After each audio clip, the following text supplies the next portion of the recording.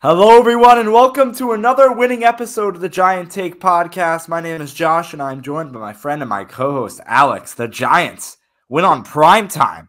What is going on? It snaps a 9-game losing streak for the G-Men on Monday Night Football. 9 games. That's unbelievable. It's the first Giants home win on Monday Night Football since November 14th of 2016, when the Giants beat the Bengals 21-20. How many wins does Daniel Jones have on prime time, more specifically Monday Night Football? That's a nice goose egg for everyone at home watching or listening. It's 0. But how many does the man, how you doing, keep it moving, Tommy DeVito have? 1, baby. And that win came tonight. I'm Josh, and I'm joined by Alex. I said it already. I don't care. We're going back-to-back name drops. Alex, this Giants team is 1 game away from the NFC wildcard spot, while also still having a top 10 pick in the NFL draft. If you want to look at it both ways, they have the 8th pick in the draft and are a game away from the wild card. How you doing? The best of both worlds, Josh. I'm doing great. It was a fun win. Probably the best win of the season so far, I'd say. Maybe debatable, but I don't know. It was the most fun to watch. You had pregame with Tommy DeVito's agent, who looked straight out of, I don't even know where he'd be out of, but he fit exactly how he should have fit. The family tailgate beforehand. I'll tell you what he looked out of. He looked straight out of either Godfather, Goodfellas, or any other Italian mob movie you could think of. A Martin Scorsese film, all dolled up for a 4-hour. When you're going to sit on the couch and watch an Italian mob boss movie from like 4 hours long, like The Irishman or something like that, you're going to see Tommy DeVito's agent sitting there with that top hat on and the suit and all of the above. And how about him sitting with the family, by the way, and standing up and them kissing each other during the break when Tommy DeVito got that score? Oh, my goodness. Tommy Cutlet's going at him. And I can't believe I name-dropped that before you did. It's immense, Josh. The whole thing, the dad is perfect, too. The whole family is perfect. And the fact that he still lives in his home, his childhood home. He lives like literally 10 minutes away from our childhood homes, which is pretty funny as well. And we're going to have to visit him when we go back for winter break. Yeah, we're going to go take a picture in front of his house. That's for sure. I think we're going to have to drop off a chicken cutlet. Yeah, I mean, can we do it as well as his mom can? Probably not, but we can at least try, right? So, yeah, it's a complete spectacle, and it's so fun to watch. And this Giants team doesn't make it easy, but to be on the winning side of a game-winning field goal, Randy Bullock, terrible miss in the beginning of the game, I guess makes up for that at the end. Packers did not play their best for sure, but it was good. Good win. And Wan'Dale Robinson, I mean, he's the key of the game today, besides Tommy DeVito, obviously. Really, really stepped up. I keep mentioning him throughout this season. Each and every game, I'm like, when is Wan'Dale Robinson going to have that game? When is he going to break out? And that was today, and over 100 yards in the air and on the ground. So a really, really positive day from him. And, the offense moved pretty well, scoring 24 points. So overall, really, really happy. And I think I kind of segued into a nice transition there for us. You set the offense into a nice transition? I felt like I was like, ooh, I talked briefly about the offense, and it was like setting you up on the platter to talk about the offense. Oh, yeah, 100%, Alex. It's a great job by you to talk about the offense and talk about what Brian Daboll said. What impressed him about Tommy DeVito, quote, earn the right to play today, earn the right to play next week. The kid's doing a good job.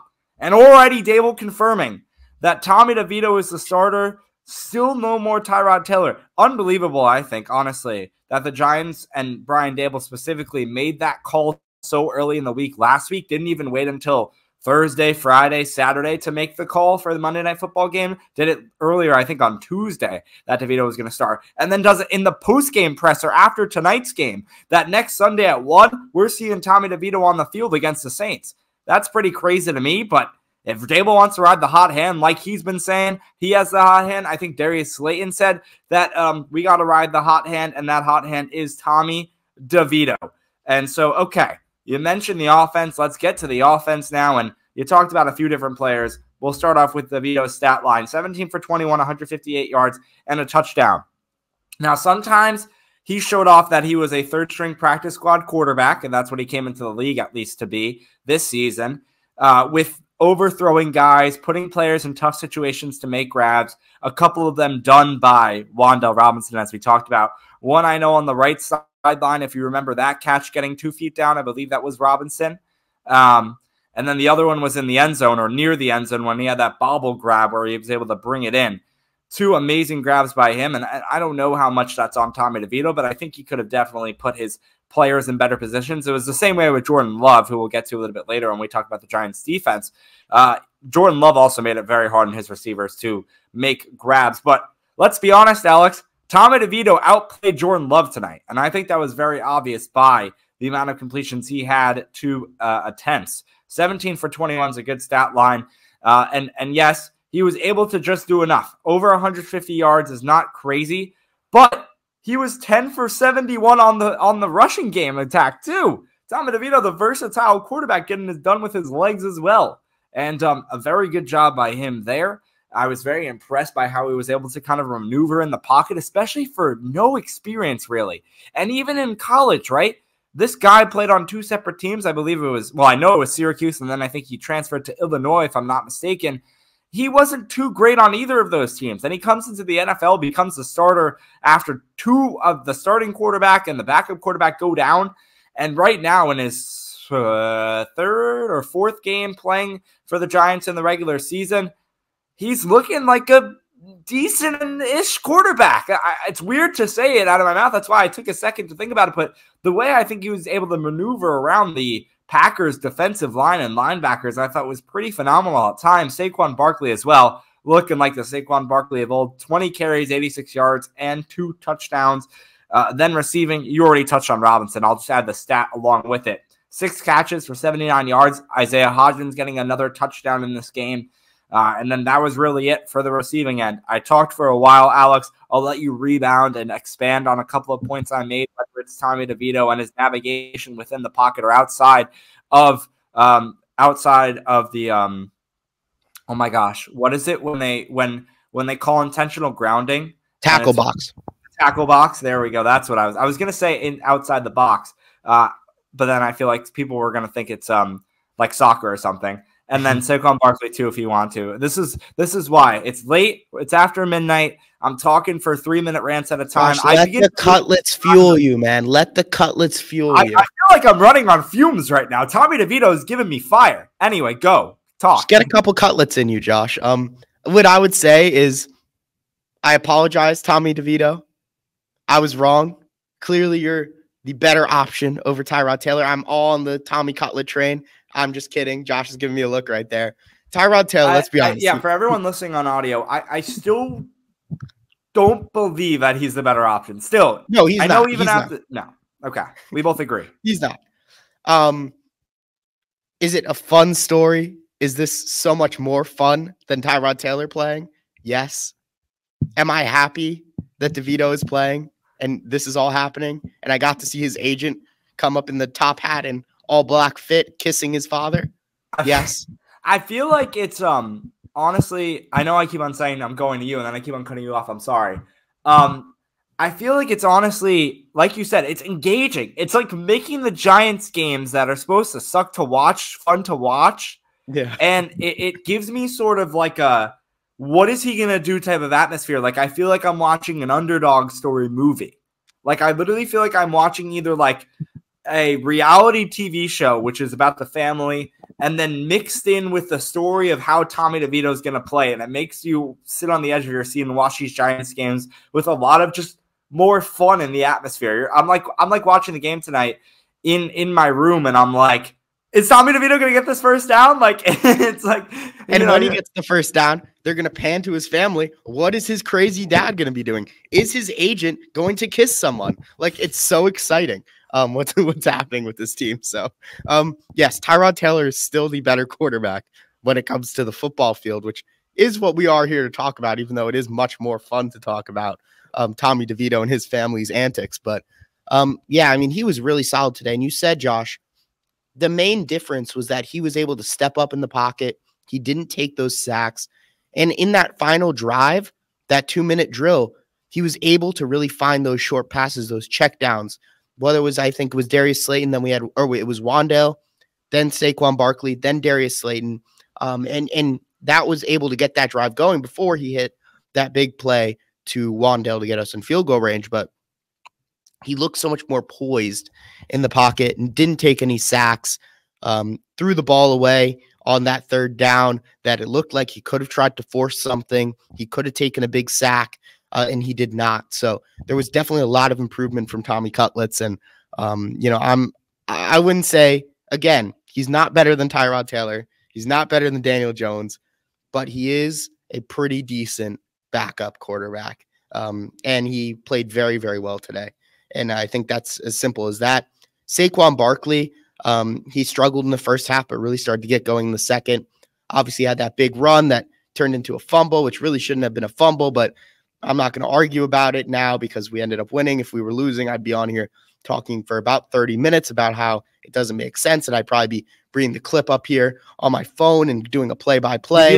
You'd be like Patrick Mahomes in the press conference yesterday. Absolutely. I would have been all over. And then for the touchdown, or the touchdown that wasn't called a touchdown, if that was called a touchdown, I would have brought up on my phone again. I would have said Azeez Ojulari was getting held on his waist and his arms. How is they missing that holding call? What is happening? I would have spent an hour crying like Patrick Mahomes, but I am not going to do that. All I'll say is they missed a key holding call on Ojulari, but that's defense. And then offense, he's tripped when they say, right, he's recovered from the trip, and that's why he hasn't given himself up. But if he's diving to the ground for no reason, he's either giving himself up or he did not regain his footing. It's one or the other. Like, I just don't understand the logic of that. So that call was bananas to me. I don't understand a thing. They were trying to justify it in the booth, in the broadcasting booth with, I forget who the rules analyst is, and then obviously Troy Aikman and Joe Buck. But none of what any of they were saying made any sense. I was like, okay, if he's not giving himself up, then why is he diving to the ground? And then if he regained his footing, then why is he falling to the ground? Like, you can't have it both ways. So that call just really didn't make sense. And I touched on Wan'Dale. He was fantastic. And Matt Breida, I think he's going to be the unsung hero of this game. He came in with a couple of really key runs in that, what was it, late or early fourth quarter drive that got the Giants in range for that Isaiah Hodgins touchdown. So really, really big plays from him. And the offensive line really grew into the game as time went on, especially in the fourth quarter. I'm still trying to figure out the rules analyst there. I had a guy, might have been John Perry, maybe. Yes, that's who it was. Yeah. So, yeah, there you go. But not like that matters too much. I guess, Alex, we really did cover the offense pretty well, and I think sufficiently here that it's time to move to the Giants' defense. And the Giants' defense that, again, still putting up the Tommy DeVito famous waving of the hand. It's a transition sign now. It's a transition. It's a transition sign to say that before we transition to the defense, we're going to take a quick break, and we'll be right back. What was the conversation like with Tommy, on the last drive, trying to keep his composure and stuff? Yeah, you don't have to worry about that. He keeps his composure. There was really nothing. Here's a couple plays we like. Go out there and rip that son of a bitch. Pretty simple. Welcome back into the Giant Take podcast. Let's talk some defense now. The New York Giants, they had one turnover today, or they forced one turnover from Jordan Love, and that was a pick made by Jason Pinnock on an absolutely horrendous throw by Jordan Love into Pinnock's hands. I know Matt LaFleur and the Packers were kind of looking for a call in there, none to be found, and Love in this game went 25 for 39, 218 yards, one touchdown, one pick. So way worse in the completion to attempts for Love, and compared to DeVito, might have had more yards, but it didn't seem like Jordan Love was clicking in this Packers offense. And Alex, you tell me differently or you agree. I don't know how you kind of want to take this, but I want to shout out a couple players. Deontay Banks on that pass breakup in the end zone. I thought that was an absolutely phenomenal play. I didn't like how the ESPN reporters or announcer, specifically Troy Aikman, went straight to how the ball was underthrown. I mean, I understand how he wants to look at the quarterback and Jordan Love. Troy Aikman is also a Hall of Fame Giants hater, former Cowboys quarterback. He clearly has it out for them every single time he calls our games. I know he sides to the quarterback position, so he probably immediately looked to, oh, that was another thrown ball. Here's why. And he talked about how he did like the drop step before he released it. Gave no credit to Deonte Banks making a sick diving knockdown in the end zone, takes it out of the receiver's hands. I forget who it was intended for, but that was a great play by him. So I remember Banks getting that. He also got a really nice tackle for loss. But again, go back to that pass deflection. Couple other really good coverage snaps as well, where he was just all over whoever the receiver was. He did obviously get beat for the touchdown, but besides that one play, he was really, really solid throughout the game. You're right. I just wanted to add that in there. No, I mean, we're doing good ping pong in here, and we can also talk about this guy if you have a saying for as well. Wan'Dale Robinson had 9 tackles in this game. Deonte Banks led the team in tackles, by the way, with 12 today. So, like you said, kind of all over the field. 1 tackle for loss and 1 pass deflection for Mr. Robinson there. Kayvon Thibodeau getting that half a sack, also a QB hit. I don't know if that's the same stat in there as well. 8 tackles on the day. Thibodeau looked pretty good today. Continued his career year campaign when it comes to the sack totals. I don't know what that puts him at now. I'll take a look, Alex. If you do you want to talk about either of them, just so I can kind of pull up where we're at with Kayvon's sack numbers? Yeah, I'll touch real quick on the defensive line. Actually, first, I'm going to touch on the secondary. You mentioned Banks. He was great. Cordell Flott definitely had a rough game. When the Packers pretty much made a big play, it was pretty much consistently on Cordell Flott, whether he tripped or made a mistake or just didn't read the ball right. He definitely had a rough one today. But defensive line, you said Wan'Dale Robinson was very impactful. Nacho was really impactful. Dexter Lawrence actually had a relatively quiet game. He was going up against Elton Jenkins, who's a very, very high-end guard in the National Football League. That interior offensive line for the Packers is definitely relatively strong, but their tackle spots, ever since Bakhtiari, hasn't been playing for them, has been definitely suspect. And we saw Ojulari and we saw Thibodeau really take advantage of that. And they were both really, really solid. And Thibodeau, I believe he's up to like in the 12, 13 sack mark now. Ojulari for sure had his best. No, I'm wrong, Josh. You're shaking 11 and a half. I was trying to chime in earlier, but you were on a roll, so I didn't want to stop you. All right, 12 to 3. I'm close enough. Anyway, Ojulari had a couple of really big tackle for losses. He obviously had that sack or half sack, him and Dexter Lawrence, to push the Packers out of a touchdown series there and into a field goal, which would inevitably be missed.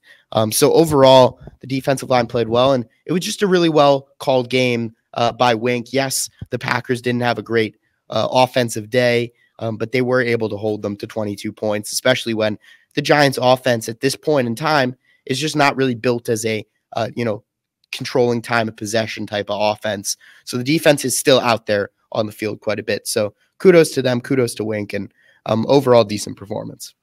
Alex, I wanted to touch on, too, we're talking about defense here. Let's talk about the defensive coordinator, Wink Martindale's defensive scheme, doing it again, sending pressure. We talked about all of these players. 8 total QB hits on Jordan Love. That's how you apply pressure to the quarterback. That's how they make mistakes. That's how you get the interception to absolutely nobody besides Jason Pinnock there.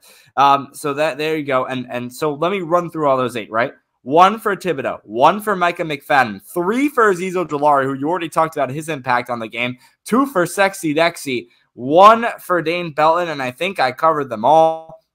Just a dominant day for this defense, only allowing 22 points and keeping the Giants offense in this game once again.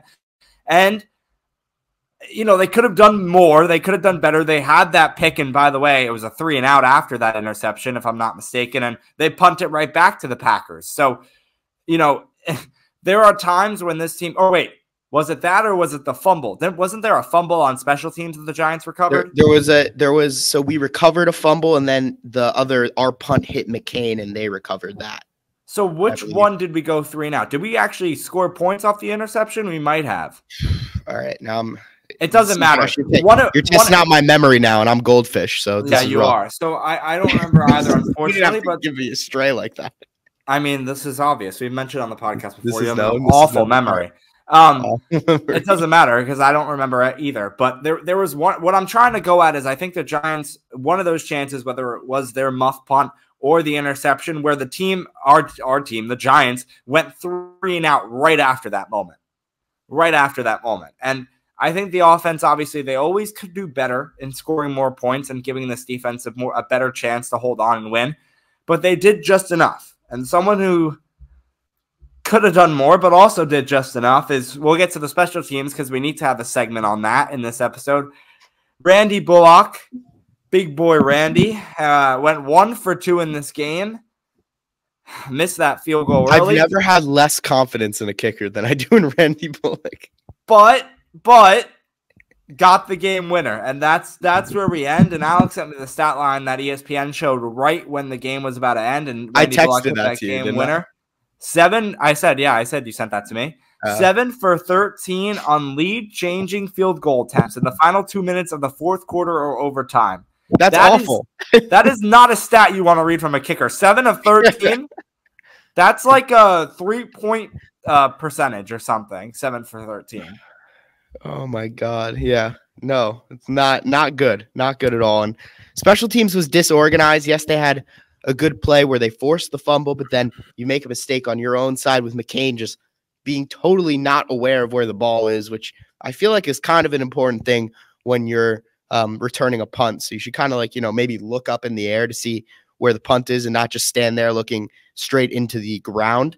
So maybe a little work and practice on that will help. But yeah, special teams, it is what it is. But yeah, Thomas McGahee, definitely not a top unit in the league. Let's just say that, even though they did force that turnover, but it was an even wash in terms of special teams, because I believe each kicker went 1 for 2. Punts were good, but special teams coverage, they had 2 turnovers on 2 punts. Neither, did anything super special on kick returns. So overall, it was kind of a dead heat in terms of mid special teams play. Alex, I just read this too, and now that I'm going back through all the stats, Tommy DeVito did so well escaping pressure, like we touched on earlier. The Packers had 0 sacks. Tommy DeVito, fair, they had a couple that, because he was in the rushing motion, did not count as a sack, but he still lost a yard. Still 0 sacks. True. And it's still 1 yard loss compared to 8 or something if he went down. Still 0 sacks, 71 rushing yards, able to not stay put in the pocket and avoid pressure, something we really haven't seen that much from him. But yeah, Alex, like you said, and this references back to, if you haven't listened already, it's still relevant, obviously. Our interview with Danny King over the bye week, he talked about how if Thomas McGahee isn't fired during this offseason, something's wrong, because to have this many penalties on the special teams unit, as the Giants have had, is absolutely wild stuff. But regardless, we now sit here, again, a 24-22 win. The Giants at 5-8 on the year, and the Giants in 8th, 5-8 on the year, 1 wild card spot, 1 win away from an NFC wild card spot in the playoffs, and also still sit in the top 10 of the NFL draft and have the 8th pick. They're going to go up against the Saints next weekend. Another winnable game. Another game with Tommy DeVito under center. Another very winnable game against a Saints team that is 3rd in the NFC South right now, with a similar record of the Giants at 6-7. So they just barely lost to the Lions, although the Lions seem to have just barely lost to the Lions. Yes, this past weekend. The Lions seem to have regressed a little bit. 2 weekends ago, I believe. 2 weekends ago. They played the Panthers this weekend. They did play the Panthers this weekend.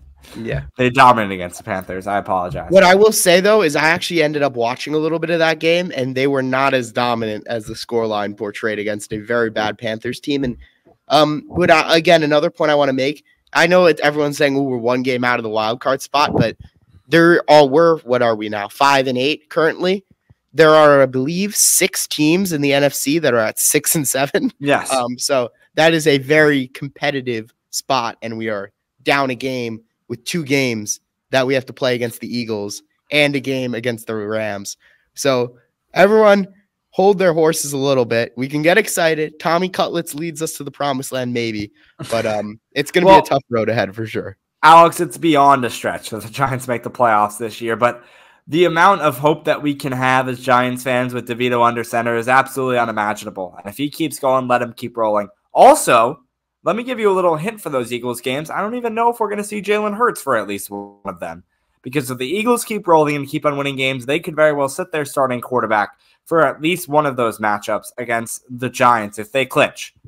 Only problem is they lost against Dallas, so now they're in a fight for their lives there for that bye week. So probably not, but who knows? Maybe they clinch the division but don't end up, not able to get the 1 seed, and then they sit in that final game. Who knows? But as long as I see Tommy DeVito's father and his family, and please bring back the agent. I need to see the agent at every game now.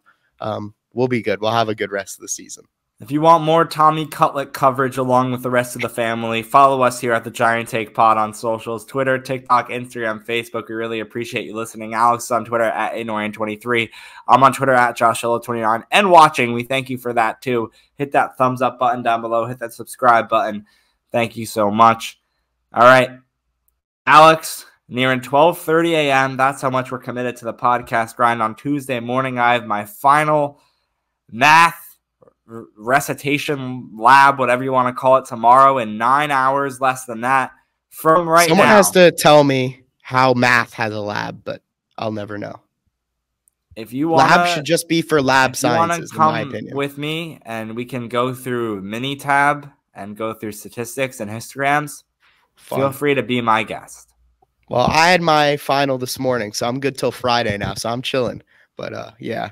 Not a fun time to be a college student, that's for sure. But we're getting close to the holidays, and Tommy Cutlet win definitely makes us feel a whole lot better. So Josh waking up at 9 a.m. tomorrow morning or 8 a.m. or whatever he's waking up, he'll feel a lot better knowing that Tommy Cutlets is there to lead us to the promised land. I can't even say that with a straight face. Thank you, everyone, for listening. Hope everyone has a great rest of their week, and we'll see you next time. Looking forward to the Giants against the Saints. Peace.